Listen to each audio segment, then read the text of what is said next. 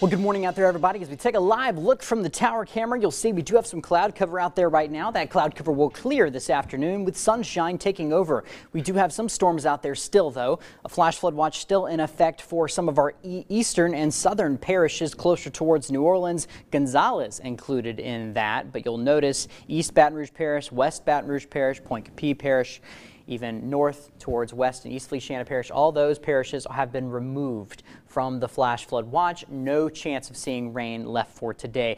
But man, has it been a wet week. Here's a look at the rain totals over the past week. We've seen almost 10 inches of rain just south of Donaldsonville. Some areas near Thibodaux, 6 to 7 inches. Baton Rouge, some areas have seen up to 7 inches of rain. So it's certainly been a wet week, but we are going to be drying out here. You can see there's a front moving through right now, and the rain's beginning to exit the region. We have had a new line of showers and storms popping up, but that front's going to be pushing them out here soon. But as we take a look at the closer look at some of those thunderstorms that are going off right now, you can see a pretty good thunderstorm just moved through Thibodaux right now. Thibodaux starting to get lighter rain, but heavier rain beginning to fall here in LaPlace. And LaPlace had a flash flood warning yesterday, so you know, they can't handle much more water there. And so with this training over them for the next, say, hour, could be a bit of an issue for LaPlace. I'll have to watch that one closely. But Gonzales is seeing some light rain at the moment. Baton Rouge is sitting dry. But notice we do still have a couple areas of, you know, a few sprinkles still possible over Baton Rouge just for the next hour.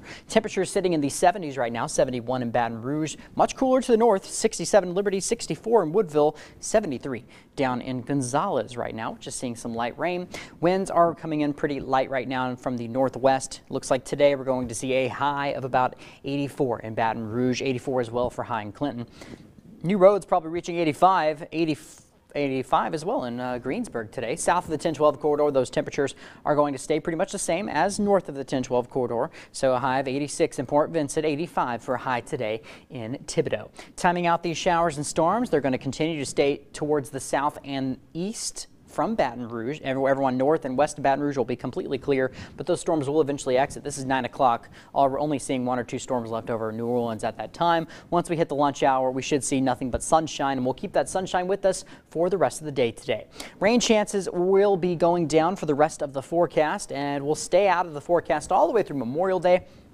But the day after Memorial Day, we could see isolated shower chances returning in that forecast. A look at your day planner today. We're drying out.